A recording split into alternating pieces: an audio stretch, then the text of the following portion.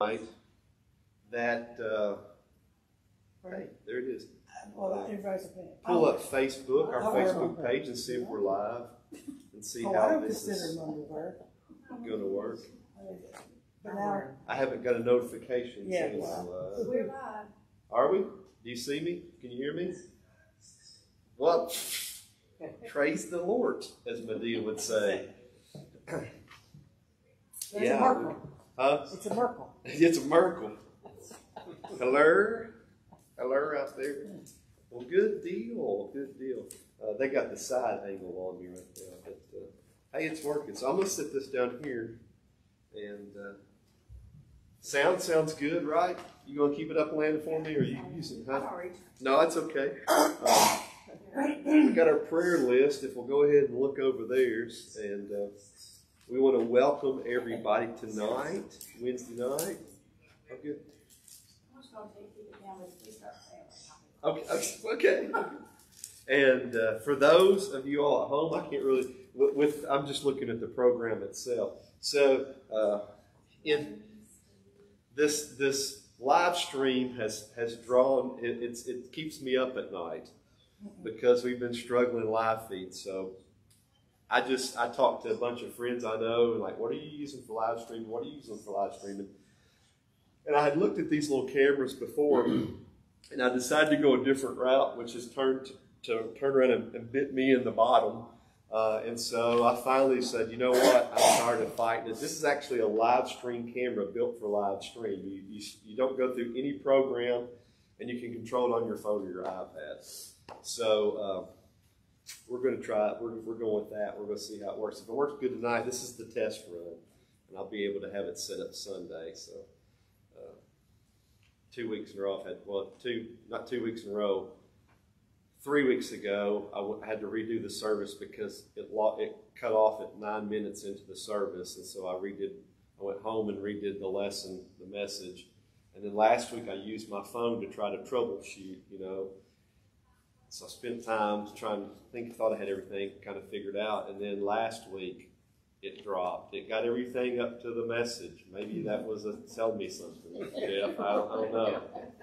Yeah, we had the music, we had special music, we had the children's lesson, had the welcome and announcements, the prayers, and then I got up there and I said about 3 words, and that was it. It's like the Lord's like, stop it, just good. So I am dedicated to this project. Keeps you up at night and busy during the day. It does, Miss Charlotte. And things like that, I don't know. Other things don't, but things like that, I like watching clean videos. I mean, if a video's fuzzy or if a video's choppy or a video's not, and that's true with most people, they won't stick around and watch it if it's not a good, clear video. So we lose viewers and stuff because of its quality. So maybe. So see, even now it's working and it's good. Prayer list. Let's look over it tonight and see what all we got going. Any updates on folks that are on our prayer list right now? Emily Delworth had good news. She went, was it yesterday, Monday or yesterday, and did an MRI, and they said everything in her head looked great. The surgery still looked really good, and then they did a spinal tap to see if it was in her spine, and it came back today that it was not in her spine. Wonderful. It is great news. Good reports always. It's always a blessing.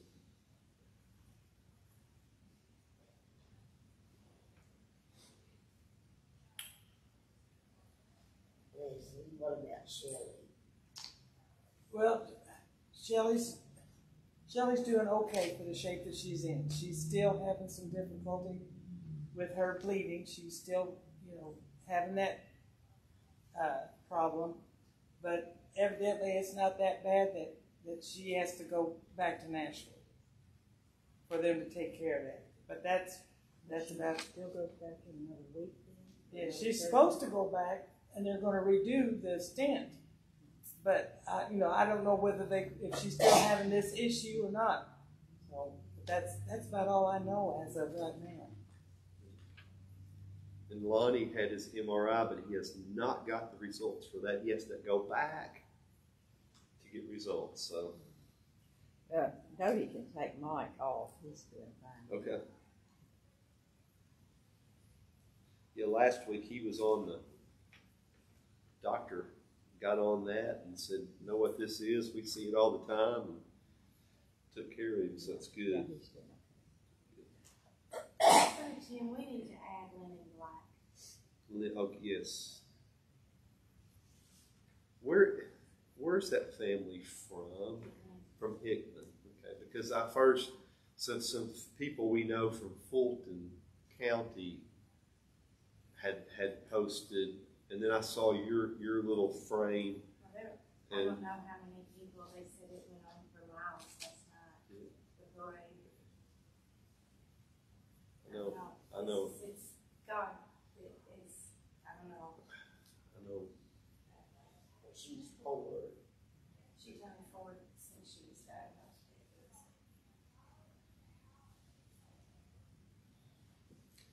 Yes, for sure. The family and their faith, the things that they write, and they know the reality of what they're looking at. Yet they know that we serve a big God and a gracious God and a merciful God. But I don't know. That's so hard. I don't know. I know it's heartbreaking, but they are very aware that her dad wrote that it would just be a matter of days before she would be in the presence of her king. Yeah, I read that. I had to stop. I had to I know, stop. I had to stop. I kept. I was like, I had to stop. She's a 4-year-old baby. No, So. precious. Has anyone heard from Junior? Did he ever hear from his MRI? I have not heard. Last time I talked to Marcia, week before, I still hadn't heard. Yeah. I haven't heard anything. I haven't heard anything new. But we can, continue to pray and. Is there any? We got Lynn, we're adding her and her family. Is there any new ones? Wayne's, the arrangements for Wayne, Tim's dad. Yeah, he was buried today. Today. 11. Okay. Yeah. Well, they had the funeral at 11 and burial right after.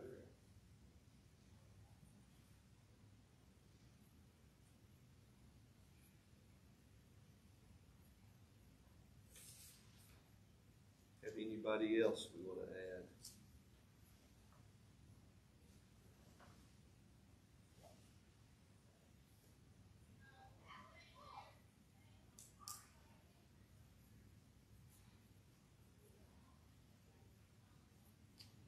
Well, let's go to the Lord in prayer this evening and we lift up these names. Father, we thank you so much for the day that you've given us. This is the day that you've made. We will be glad and rejoice in it, Father. Another day that we get to serve you. Another day that we've got to enjoy. Another day that we get to come together on Wednesday night and study your word. Father, we just take this time tonight before we start to lift up all these names and these needs on this prayer list. God, you know their needs. We know that you're working in all situations, Father. We just pray that you will show a lot of grace and a lot of mercy. Father, we know you're a God of healing. We know that you can heal instantly if it's your will, Father. And I just pray that your healing hand will be upon all those, Father, on this list. There's some that are hurting because they've lost a loved one, Father, and you'll just comfort them and be with them, Father. We have friends and family that are physically hurting, God. I just pray that you will touch their body. Heal them, Father.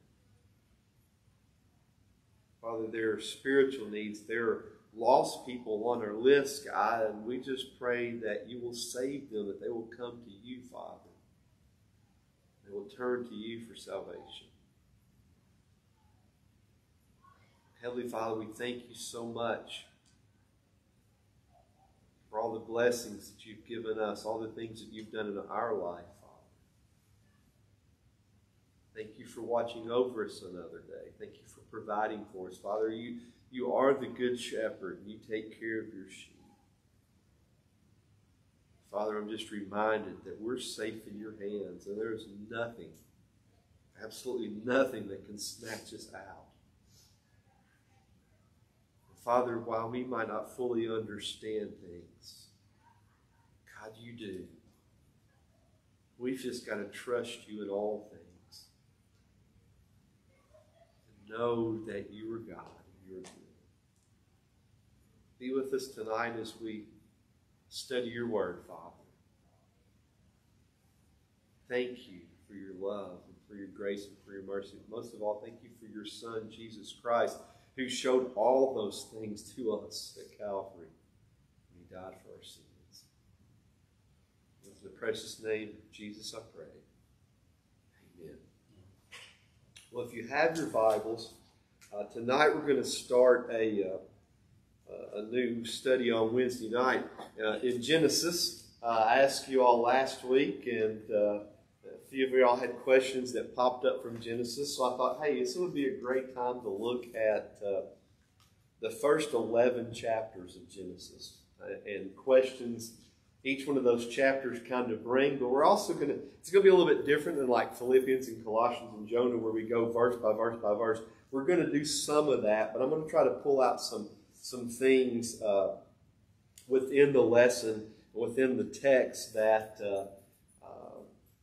we deal with, or may deal with the lost world, because Genesis is probably one of the most attacked books. The first 11 chapters, probably one of the most attacked books in the Scripture.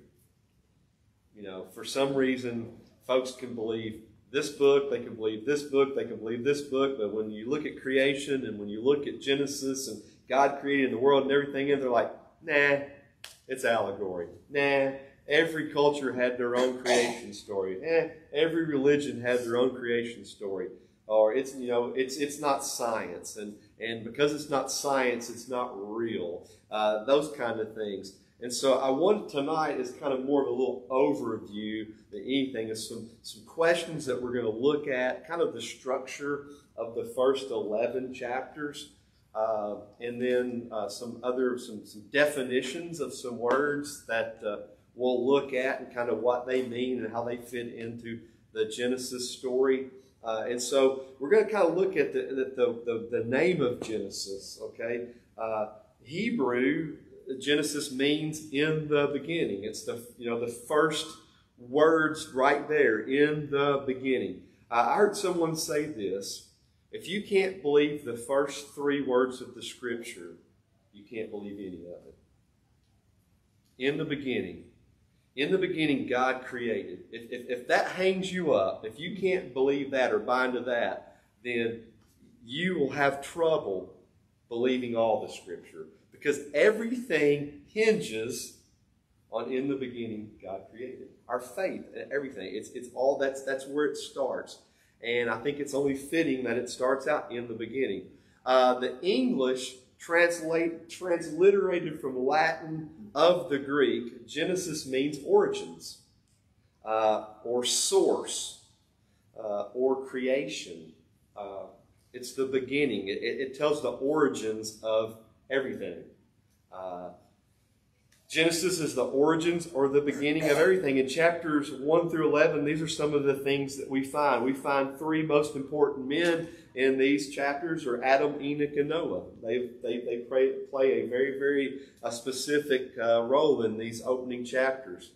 Four most important events are creation, the fall, the flood, and the Tower of Babel in these 11 chapters.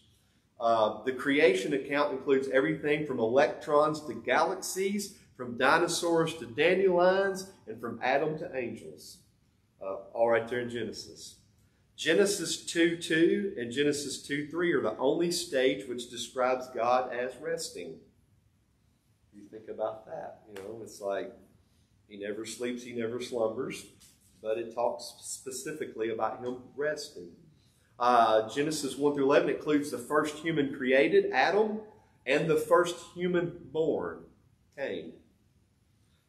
Genesis 1:26 and Genesis 4:1. It records the first man to die, which is Abel, and it records the first man not to die, Enoch. Genesis 4:8 and Genesis 5:24. The glory of God in creation and the grace of God in salvation are both clearly seen here.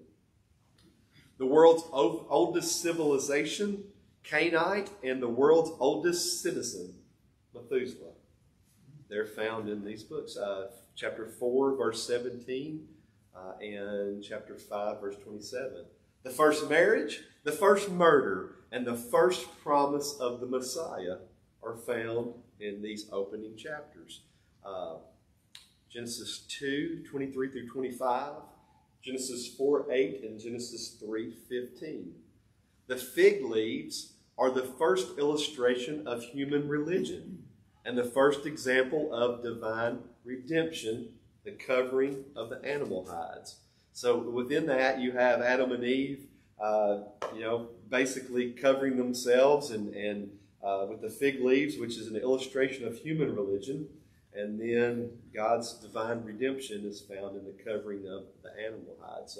Genesis 3:7 and Genesis 3:21. The first rain, the origins of race, and the origins of languages are found in the first 11 chapters.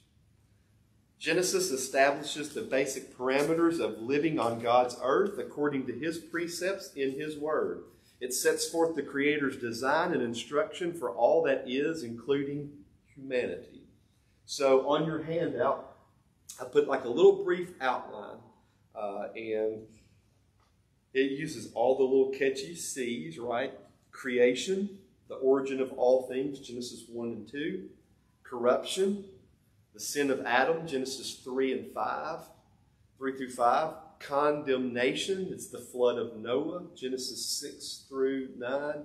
And confusion, Tower of Babel, Genesis 10 through 11. If you happen to ever get an opportunity to go to the Creation Museum and the Ark up in northern Kentucky, they actually walk through that, but they also go through Christ. They go all the way through, from creation to Christ, and they kind of, it's all different stages. It's kind of built around that, and you can go through, and it takes you from the beginnings.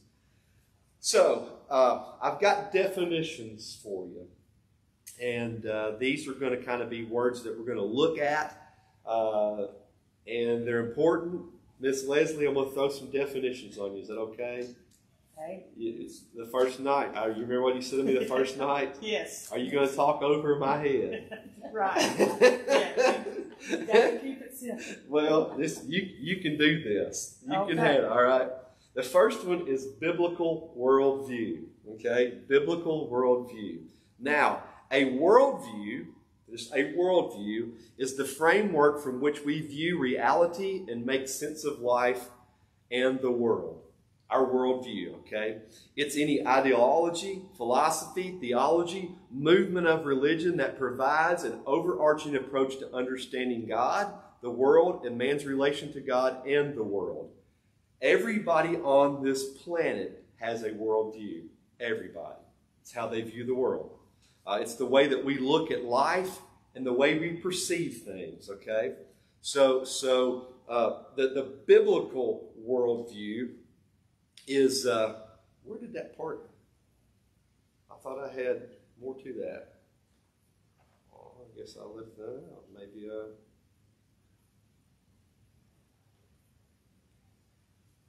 what I did? Hang on. I'm using the handout and not my, oh my goodness. Hang on, let me go down here. See what I've done here. I'm using the handout and not, I kept thinking that that's, and I might have to use my handout if I can't find the. You've got biblical worldview. I did, but I have more notes in my. You got the definition. I got more notes on my notes. Now what I've done is I think that I have saved my notes on my iPad and not. Are you kidding me? That's what I've done. We'll just have to go with it.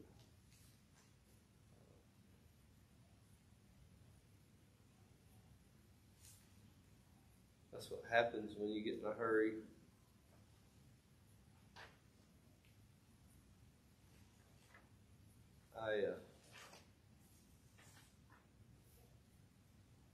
Yep.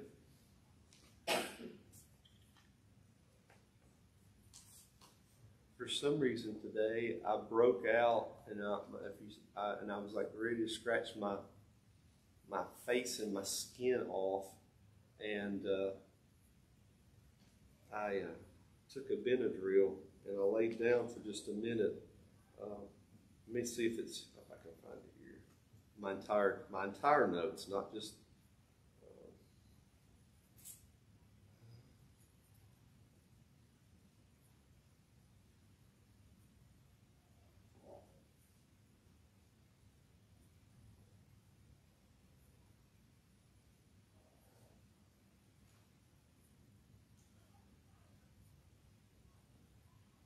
Oh, yeah, okay. I'll just use my phone. That's what I did. All right, so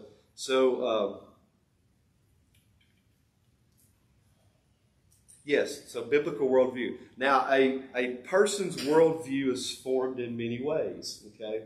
The culture, the civilization that the person lives in, their society, their value system, their customs, their art, their heritage with all of its tradition, traits, and ideas. Somebody that lives in Asia has a different worldview from us because they live in a different culture. They see different things. People that live in Germany, people that live in Alaska even, for a lot of times, they have different worldviews based upon their culture.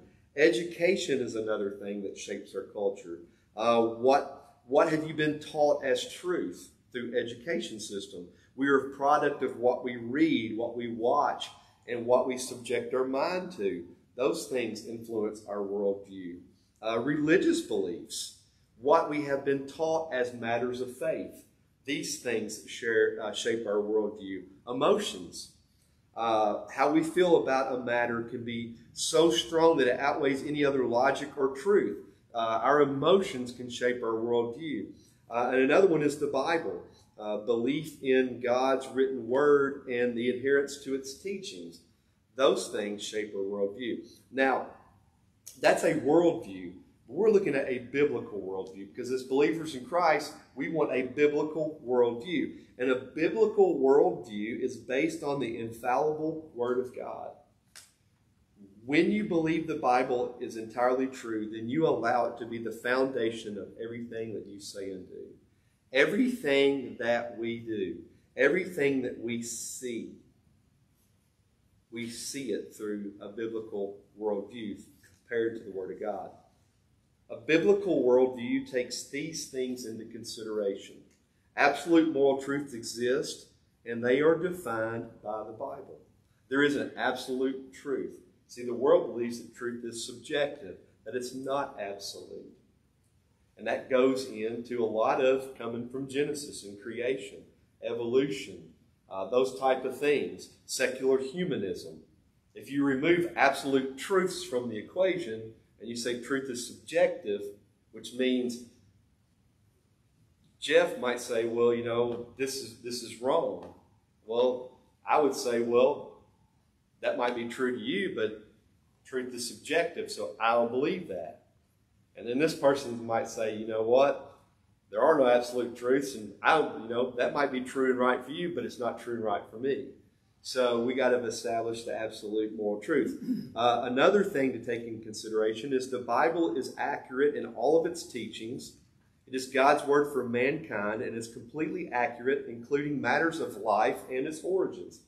So we would say, as we hold a biblical worldview, that Genesis 1:1 and all following is the absolute truth of God. It's the way that it is. Maybe we can't explain it. We might have a hard time explaining it, but it's true because, it's God's word.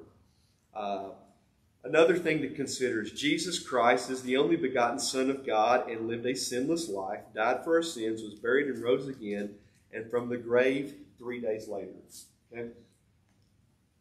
If we say Genesis 1:1 is not true, God didn't create the world and everything. Listen, that completely removes Jesus from the equation, period. There was no flood. That's not true. Adam and Eve, there's no Garden of Eden. God didn't create man, Adam and Eve. So Adam didn't sin. So if Adam didn't sin, God didn't have to send his son Jesus. You see how that works, right? If we take away Genesis 1:1 and say, that's not true, we don't buy into that, then that removes Jesus. So a biblical worldview takes that into consideration. God is the all-powerful and all-knowing creator of the universe, and he still rules it today. When we think of a biblical worldview, that's what we consider. Salvation is a gift from God by individual faith in Christ's work on the cross, and it cannot be earned. That's through a biblical worldview. Satan is a real being. He's not symbolic, and he wages war against God's children. People love to believe that angels are real, heaven are real, whether they're lost, whether they're saved. But when it comes to Satan and hell, no. They say it's just an allegory. It's just a myth. He's not really real. Well, it's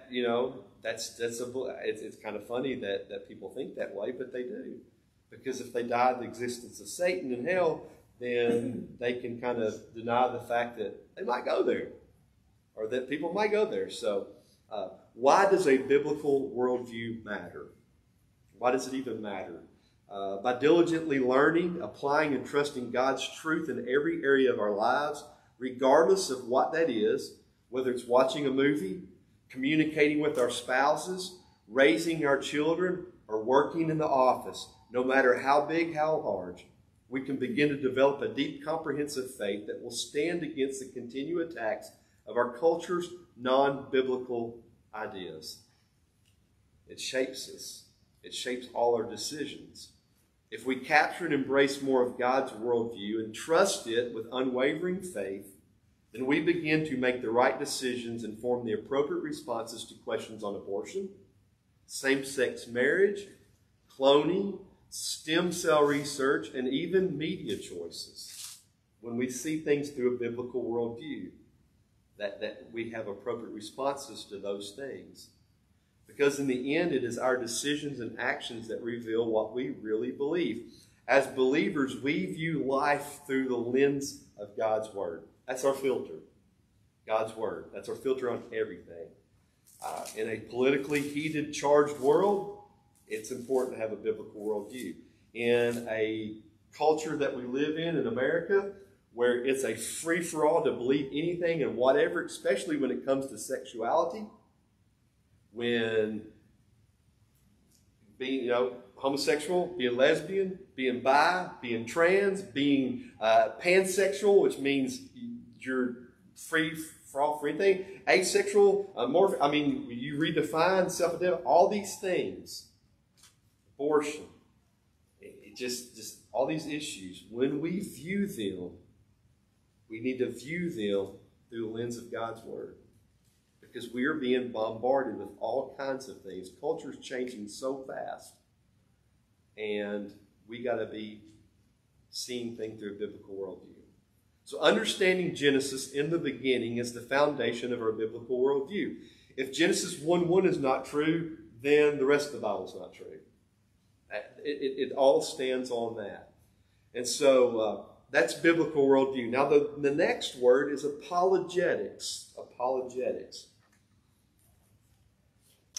Apologetics is the study and practice of giving answers for the reasonableness and truths of the Christian faith. The word apologetics comes from the Greek word apologia, and it means to give a defense. Peter used it in 1 Peter 3:15. He says, be ready to give a reason or a defense for the hope that is within you. Be ready to give an apologia for the hope that's in you, and a defense, okay? Be able to explain what you believe and why you believe it. And Christians are commanded to give an apologia to anyone who asks the reason for hope. So when we are dealing with the issues of origins, what we're trying to do is we're trying to answer questions such as, how did the universe come into existence? When somebody asks you that, how did the universe come into existence? When you go to Genesis and you begin to explain that through the Scripture, you're doing apologetics. You're just basically, you're giving a reason, a defense.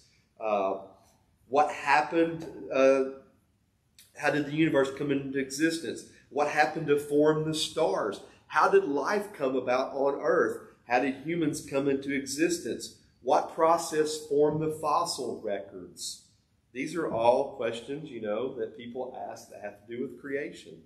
And you do apologetics. You're giving a defense. So by knowing foundational truths found in Genesis 1:1 and on through 11, we can address some of these things. My seminary president, that was his area of study. You actually can be in the apologetics that go into that field of study.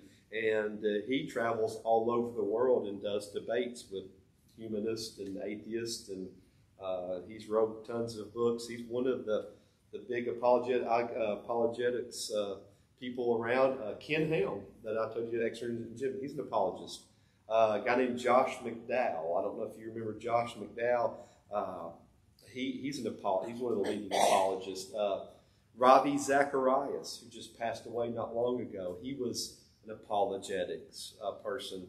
And so there's people that's their field of study, that they're passionate about, and they go, all over the world. And they do a lot of debates. They debate, atheists and people that don't believe in creation. So that's just another word that you'll see pop up as we study this. And here's some other things, the gap theory. When we look at creation, the gap theory. According to the gap theory, there's a very long span of time between Genesis 1:1 and 1:2. So if you look at Genesis 1:1, it says, in the beginning, God created the heavens and the earth. Then it starts verse 2. It says, the earth was without form and void, and darkness was over the face of the deep, and the Spirit of God was hovering over the face of the water. The gap theory states that in between verse 1:1 and 1:2, there are millions of years that existed in between that. Okay? The world that existed during this gap was destroyed, and God recreated in the 6 days described in Genesis. A lot of people that believe the earth is millions and millions of years old, this is the one way they try to justify it, by the gap theory.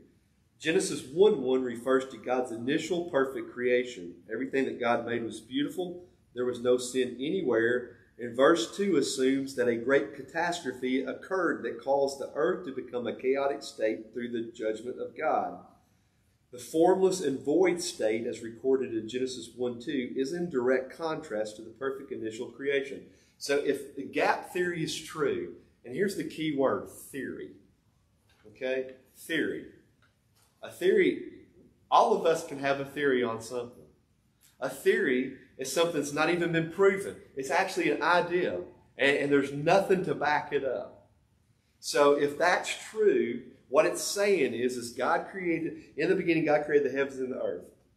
Well, something catastrophic happened that God had to destroy. So in essence, what's that saying? God didn't do enough good job the first time, so he had to recreate. To me, that would remove God from being God. Perfect. And so that's a big, that's a big thing. So the ideal fails because it lacks biblical support and it puts death before sin. There's an order that goes on in creation. It's not random. It's not happenstance. It's not like God woke up one morning and said, hey, today I'm going to do some birds. There is a method. There's a reason, an order for everything that he did. Scripture describes death as the consequences for sin. And those holding the gap theory contend that this state of ruin could have possibly lasted millions of years. Some people also say that the fall, the rebellion of Satan, and the third of the angels happened during this period. That's kind of when they place that. So, next word is evolution. I'm sure y'all familiar with evolution. They taught evolution when I was remembering. It wasn't that big of a deal when I was in school. It was just kind of taught. And we just kind of like, this is Charles Darwin's theory of evolution, and we talked about survival of the fittest in our science books. But all my teachers in elementary school, for the most part, I knew they were believers in Christ. My family knew them. We knew them. We were in a small community. They taught it. They didn't teach it as truth. They didn't teach it as another option. It wasn't... creation was still taught in the textbook then, as well during that time, and it really wasn't that big of a deal. It is now. It is now. Evolution is the supposed process. Now, once again, it's the theory of evolution. This is the amazing thing. Evolution is the supposed process by which the first cell evolved into the diversity of life we see today. So the theory of evolution says a single-cell organism climbed out of some goo, right? Turns into a fish. The fish sprouts legs. It then evolves into other creatures, which eventually evolves into a monkey, which eventually evolves to a man. Okay? That was it. And natural selection is in evolution. That's what Darwin called survival of the fittest. He says natural selection and mutations are considered its driving force. Okay? So there's got to be something there. There's got to be constant mutations. Always happening. My question is why don't we see people walking around like half monkey, half man? I'm just like, why aren't people... Yeah, well, it is. I know, yeah. We can't even... he's making Slim Jim commercials now, or beef jerky commercials. But that's all. That's what it hinges on. However, evolution has never been observed. It's never been observed. Nobody sat there and said, hey, that's evolving right before our eyes. That organism is turning into a fish, or that fish is growing legs. Nobody's ever observed it. Natural selection and mutations cannot add the information necessary to change one kind of creature into another. This theory was the work of Charles Darwin, and even though it's just a theory and has never been proved, it has been taught and taken as legitimate science and fact. Isn't that amazing? It still amazes me that even though it's never been observed, even though it's a theory, it cannot be backed up with science. It's still taught as science and as fact. Darwin had a good imagination. He did. And even towards the end of his life, he pretty much had decided that all his research on this was not true. He messed up and missed it. He just gave Satan an opening. It did. And look how he changed. I know that one man has changed. It's changed. Now, evolution's taught as science, but it's really not science at all. It's more of a religion. Evolution's more of a religion. It has followers. Or an anti-religion. Religion in the sense of, everything else that people worship and follow after. secular humanism, naturalism, all these things are based on evolution. And so it's not, it's called a religion, but it's not. It's called a science, but it's not. It's actually a religion. And within evolution, there's natural selection. But here's the thing about natural selection. When discussing natural selection as a possible mechanism for evolution, it's important to define the terms. I see it. Evolutionists and biblical creationists view these terms differently. So natural selection is not necessarily a bad thing. Okay? And this is what I mean by that. It comes down to how we interpret the evidence in light of our foundation. Do we view natural selection using God's Word as our foundation, or do we use man's ideals as our foundation? Now, the creationist view of natural selection is supported biblically and scientifically. From a creation's perspective, natural selection is a process whereby organisms possessing specific characteristics survive better than others in a given environment or under a given selective pressure. What's that saying is, an animal, let's just say dog A, winds up in this part of the world. Due to its situations and circumstances, it may survive based upon its genes and its genetic makeup, or it may not, based upon its environment. It might be stronger. It might be, eagles. Eagles, if they have multiple babies, eagles will basically kill the weak ones in order for the strong one to live. And so, natural selection's tied to evolution, but it's also actually real science. It depends on how you view that. Those with certain characteristics live, and those without them diminish in number or die. That's why animals become extinct, through natural selection. Some make it, some don't.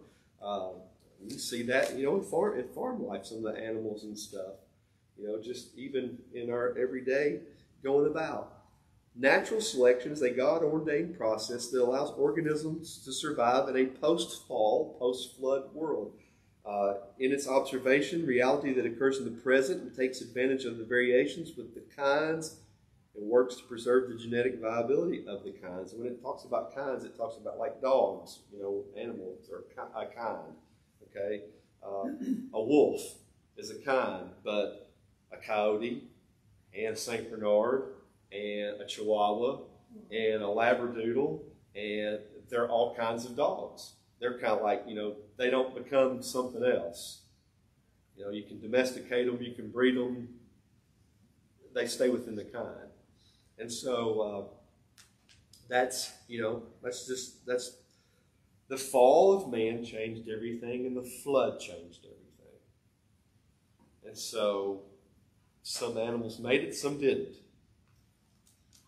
Some were, the flood displaced everything. It changed the environment. The environment was good for some to thrive. The environment was not good for some to thrive. And so those things happen within, the fall and the flood. The changes that are observed today show variation within the created kind. It's a horizontal change. Now, for a molecule to man evolutionary model, okay, they're saying from a molecule to a man. Why do they say from the, I can't remember, from the goo to the zoo to you.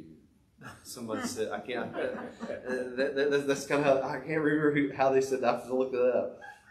Because he was talking about evolution. He said, I said teach from the goo to the zoo to you.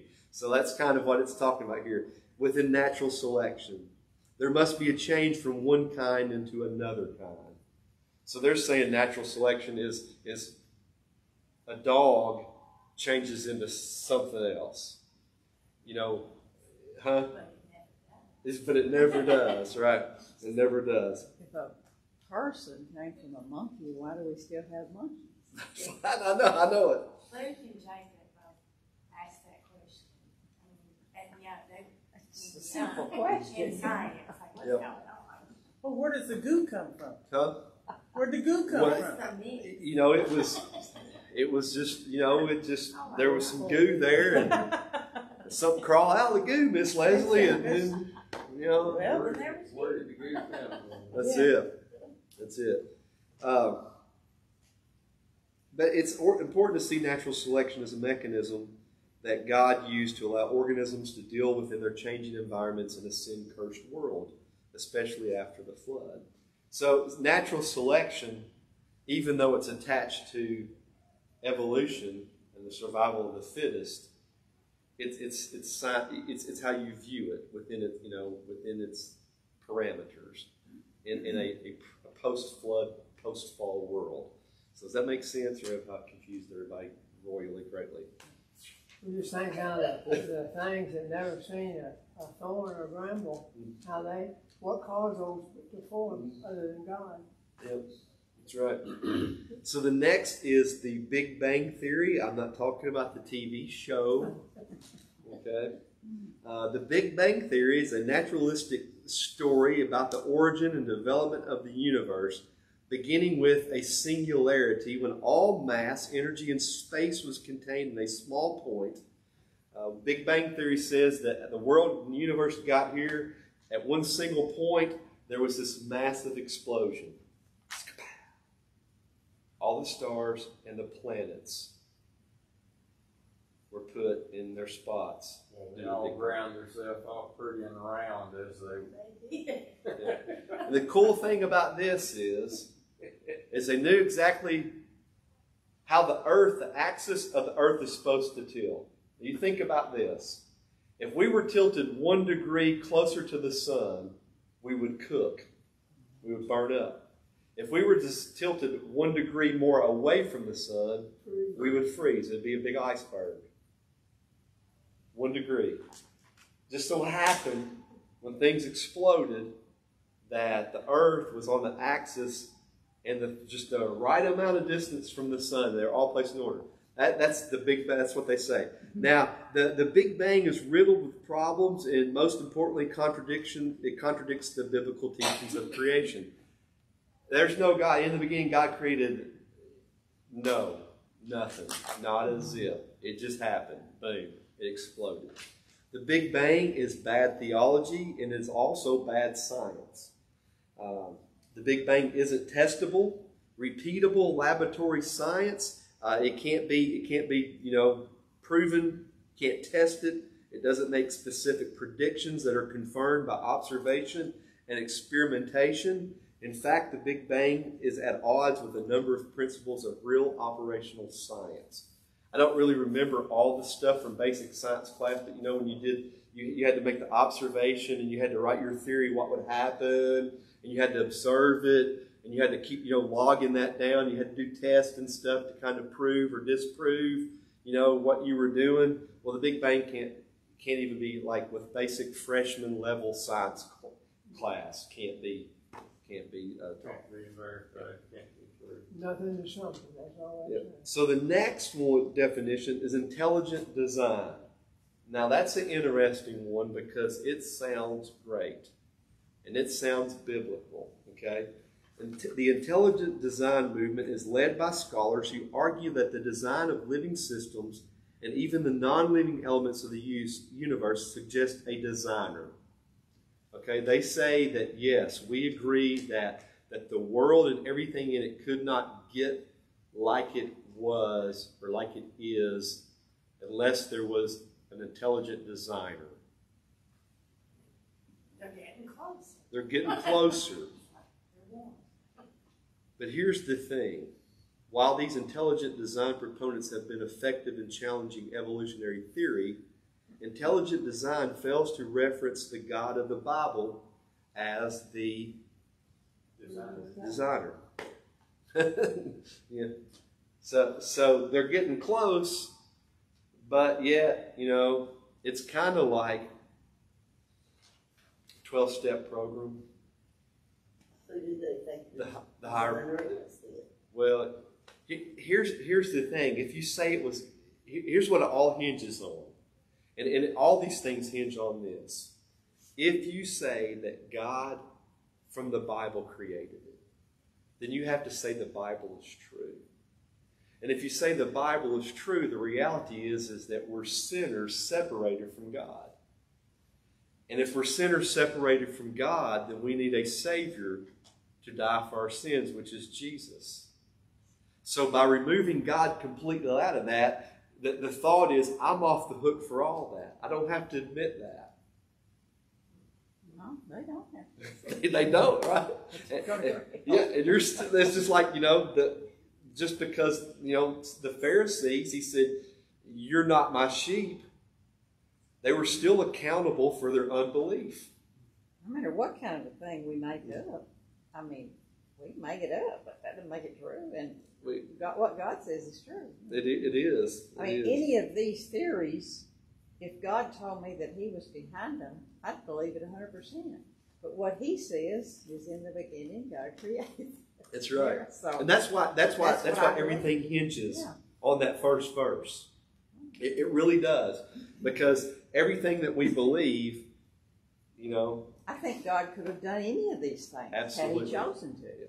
But He didn't choose to do it that way. And He gives us a whole picture of how He did it. Basically, they're admitting there's a designer, but they're in denial of who it is. Yeah. Now, there might be some, let's see. Well, the next one is creationism or biblical creation. Biblical science, biblical creationism has made a lot of leaps and bounds over the years. One of the reasons why it never did is because science never considered them scientists. Like the Bible's not science. Well, the Bible is science. The Bible created science. The Bible created physics. The Bible created, in the beginning, God created science. He created physics. He created astronomy. He created biology, molecular structure, physics, chemistry, everything. He's responsible for it all. And so the Christian scientists that believe in Genesis story and account, there's a lot of them that are now getting some foothold. They're getting some research. They're getting noted and everything. But that used to not always be the case. Now they're made, they're discredited, of course, by other scientists that says it's not real science because it's the Bible. But it is creationism and biblical creation. That is the doctrine holding that matter, the various forms of life in the world were created by God out of nothing and in the way described in Genesis.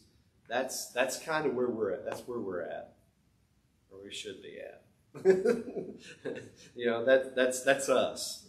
We're biblical creationists.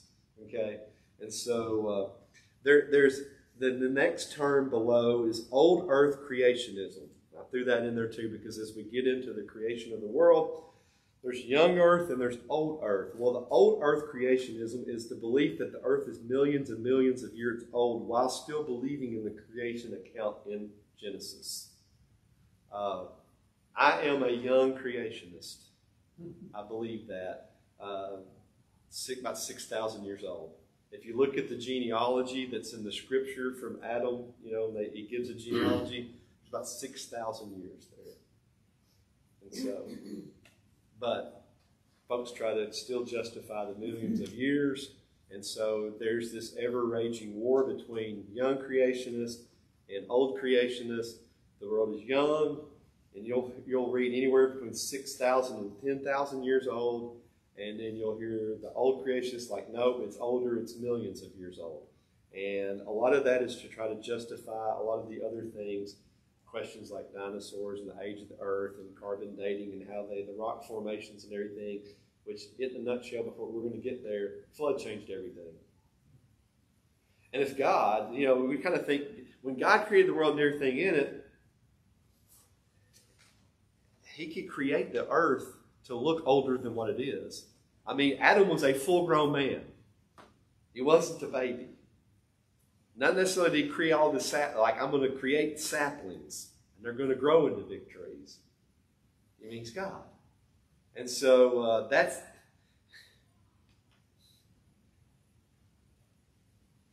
To me, that argument really takes away from a lot of time that could be spent because it's between believers. We believe the earth is young. We believe the earth is old.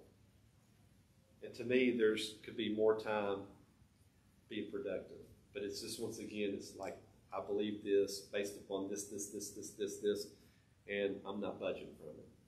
So, Well, their thing maybe if they keep arguing about it, you can't prove that they're wrong. I know some people just like to argue, Jim. That's yeah. As long as they keep arguing, they don't have to admit they're wrong. That's right. So, finishing up, here's some questions that we're going to cover and look at while we're going through this. I don't know how many weeks it will take. You know, we got 11 chapters. We're not going to go through it like boom, boom, boom, boom, boom, like, you know, in detail. A lot of it, I'm going to try to pull out stuff and everything. But as we go, we're going to look at the text. We're going to look at what the words say. We're going to kind of look at the significance of them. But then we're going to answer some questions that fall in there. Is the world millions of years old? Are the 6 days literal 24 hours? That's a big deal, folks, too. Okay, that's a big thing. Where do dinosaurs fit in? Where did Cain get his wife? We're going to get. And I looked it up. Why are there so many different languages? Was the flood worldwide or local? That's a big deal. Some people say it was just a local flood in the area. The river just flooded. That's it. Is there more than one race? How was the world? What was the world like before sin? How did sin change creation? And then I want to, because I think this is like the most important thing of all, is where's Jesus in Genesis? We'll finish up each night. You know, there's a type of Christ and there's symbolism in the book of Genesis. So we're going to find Jesus. It's kind of like, you know, where's Waldo? Kind of like, where's Jesus? We're going to find him because he's there. He's all over it.